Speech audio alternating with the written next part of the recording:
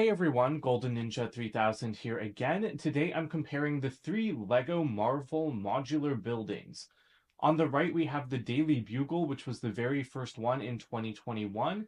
In the middle we have the Sanctum Sanctorum, which released in 2022. And on the left we have the brand new Avengers Tower, which is the biggest LEGO Marvel set ever made, and as you can see, the biggest of these three New York City buildings.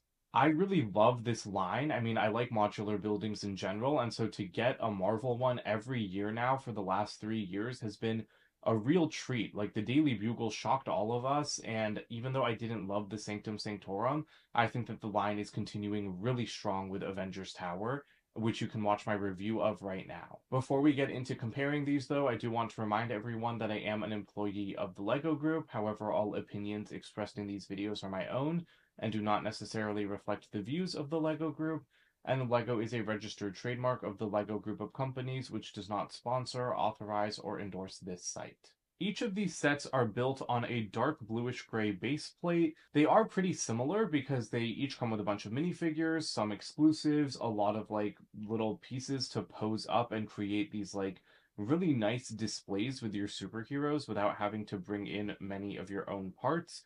I was especially impressed with that on Avengers Tower and, of course, the Daily Bugle, which, as you can see, are both just crawling with minifigures because both of them are, I think, some of the LEGO sets to have the highest minifigure counts because the Daily Bugle has 25 minifigures and Avengers Tower has 30. And I do have a lot on the inside of Avengers Tower. Because despite the high minifigure count, I feel like Avengers Tower does not look as busy as the Bugle does, so I'm definitely going to have to change that as I add in more minifigures to put this in my city display. I think these three sets look fantastic together, though. This is kind of the order that I like to display them in, because the Daily Bugle does overhang its base plate a little bit with the sign, and I think Avengers Tower overhangs its base plate as well, thanks to the balcony. So you really can't have those buildings next to each other unless Avengers Tower is facing in the opposite direction, but it's not supposed to. Like, this is the front of Avengers Tower because that's where the entrance is, and the back of the building just has an alleyway. So you don't want to be putting an alleyway next to a street. So yeah, they can't be displayed next to each other in this configuration, which is a shame, but I don't blame the designer at all because you need to have the balcony and it's taller than like every other Lego Marvel or Lego modular building in general other than the Daily Bugle, so it's fine to have it overhanging the base plate a bit. But now that I've placed these two side by side, I actually am really impressed with how the tower looks next to the Bugle. I thought that they were going to look too similar in height because you can see that Avengers Tower isn't that much taller, although a lot of the Bugle's height is due to that big antenna at the top. Or, I mean, not a lot of the Bugle's height. It's still a skyscraper, but, like the finishing touches, like that antenna has a foot of height. That is not like actual building. And Avengers Tower is like all actual building for the most part with just two really tiny antennas on top. So I do love how like Avengers Tower, the balcony is what lines up with the Daily Bugle sign because the balcony is not where Avengers Tower like ends, like that's just where the party's getting started, literally. If you've seen the interior, you know that that's where the Avengers bar is. So I really like that, that like the Avengers party like with a rooftop view of all of the other buildings in the city. So I think that they look like really respectable together, but I do think that like this is where you start to see that Avengers Tower, I'm not asking for it to be taller, but I mean, I do wish it was taller. I kind of want to build my own base for it or something because why is a newspaper building like almost the same height as the Avengers headquarters? I really, really love both of the sets, but I do just want Avengers Tower to tower over everything else. So I think I want to build like some kind of base to expand its height like a little bit. I want it to be like a foot taller than the Bugle, like noticeably taller, Like I want the balcony to not be like lined up with the sign. I want the balcony to be like over the sign when you're looking at them next to each other. And the poor Sanctum, we keep forgetting it, but this is my least favorite of the three. It is the least accurate. Well, I mean, the Daily Bugle I don't think has ever looked like that in the comics, but the Sanctum is from the MCU, and it always bothered me that like a fifth of the building was shaved off to make it a corner unit because it could have been a corner unit while still being complete. So yeah, I really don't like that like angled part of the building on the other side was taken out because I think it makes it look unfinished. And I do think the Sanctum gave you like the least value for money. It's $250. The Bugle was $350 when it came out. Avengers Tower is $500. And it did come with like the fewest number of minifigures with only 9, 3 of which came from Avengers Infinity War, and I don't think needed to be in the set.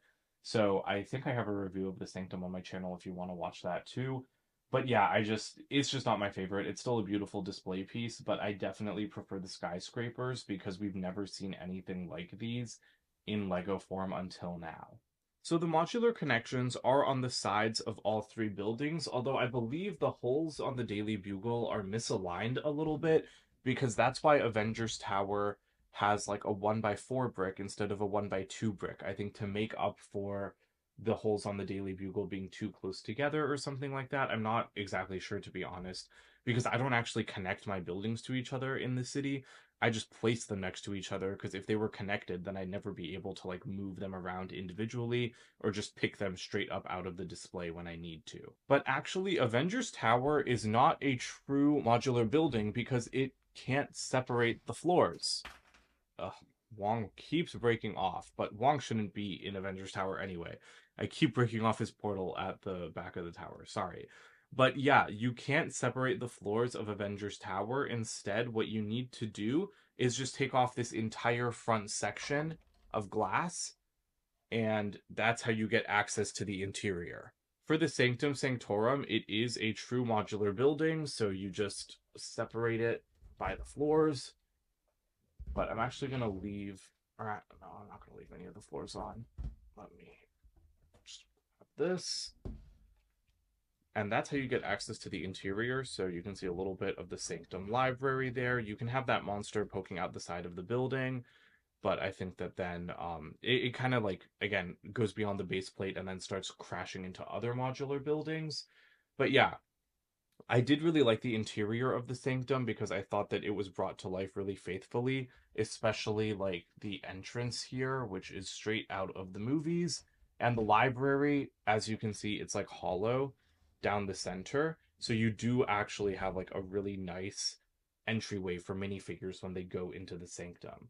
And even like the topmost floor of the Sanctum was really cool with Strange's little like museum of relics and everything. So yeah, I'm not gonna like take a look at every single interior room here, but I will say that the Sanctum interior was just fantastic and packed with every reference that you needed from the Doctor Strange movies.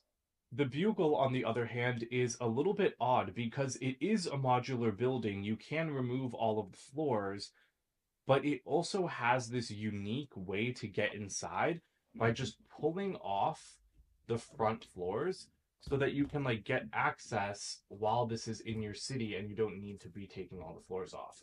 So these walls can be like a little bit delicate, as you can see, and I always loved this with Green Goblin like smashing through the window because you can repair this damage if you want. You get enough pieces to do that.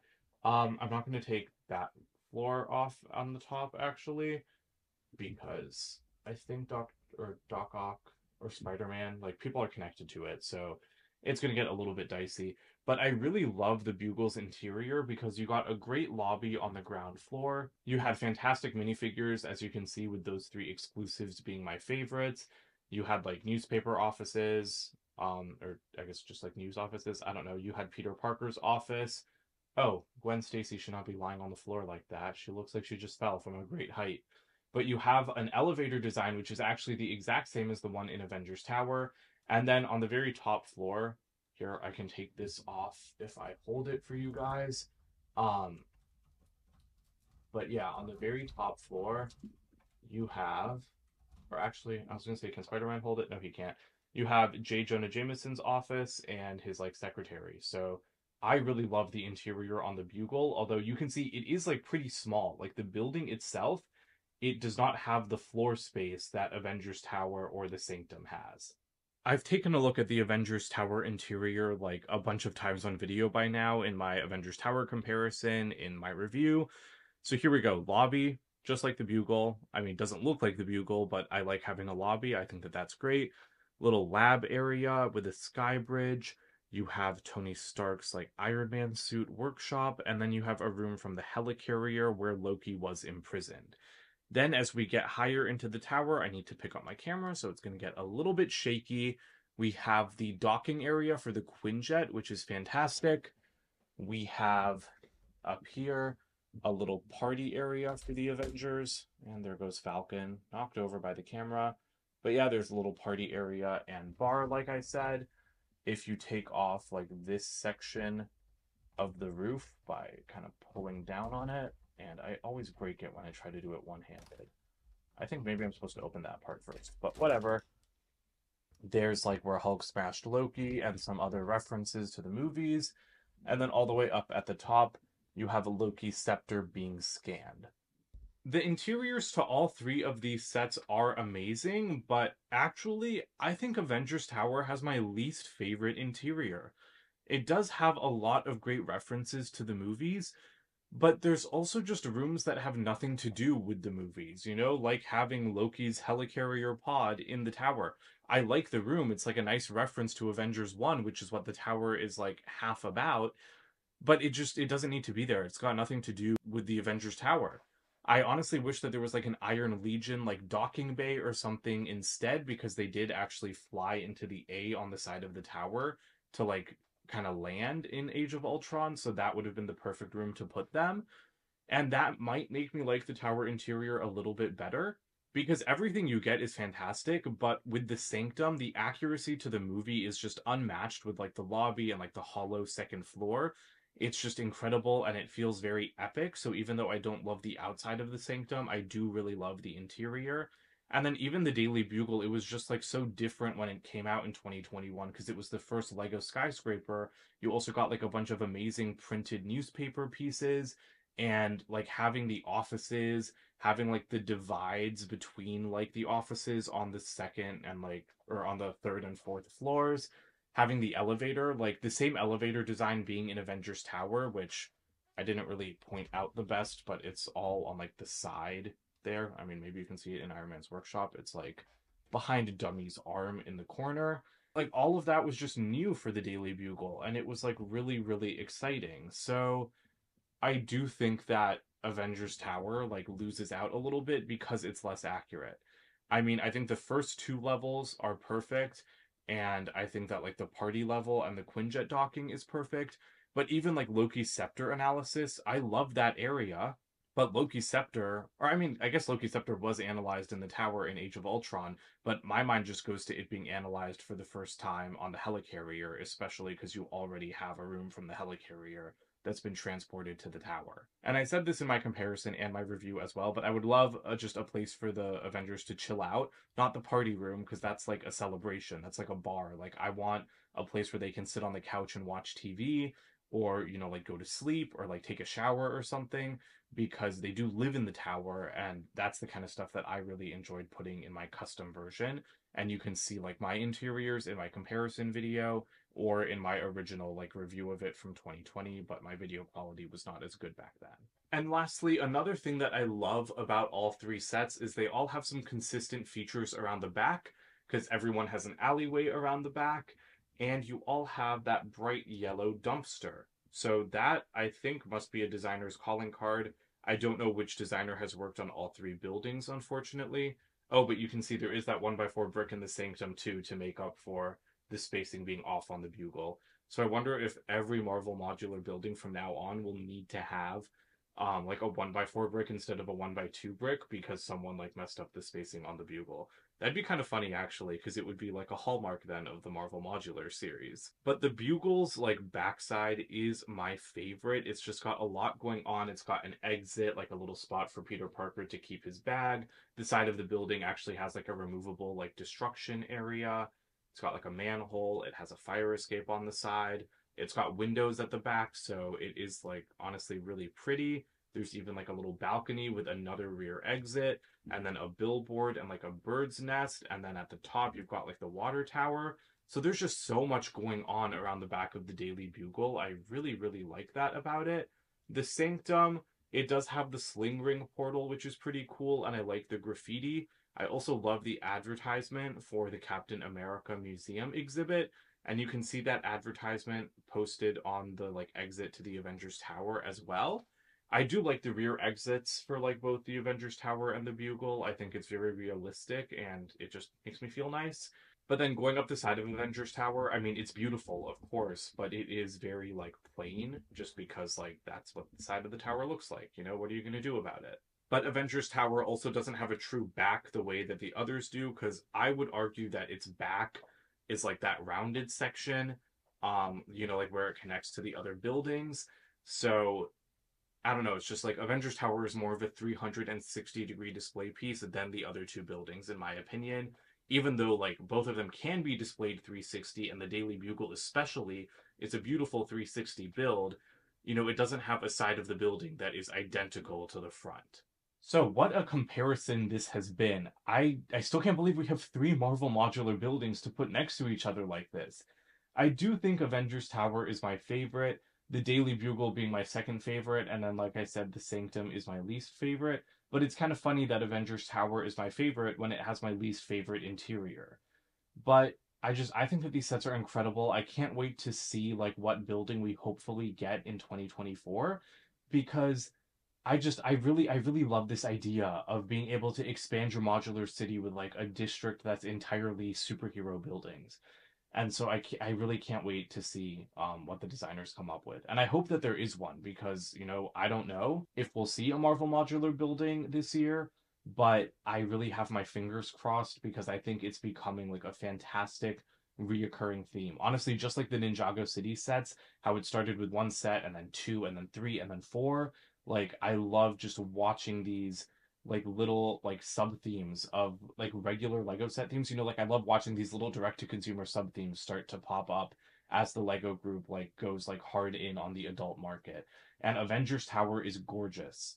I mean, it is like the most beautiful screen accurate thing ever. So if we're gonna get more buildings like that, I say bring it on. Like I'd love a Marvel modular of the Malibu Mansion from Iron Man 3, even though that might be a little bit difficult. So yeah, I really love the displays that are created by these. I think the Sanctum one does suffer a little bit from not having as many minifigures, but I think once I put these in my city and like really add in a bunch of figures from other sets, it's going to be perfect. So let me know what you guys think about these sets in the comments below. Let me know which one is your favorite. Don't forget to comment, like, and subscribe, and I'll see you guys with more videos soon. Bye for now.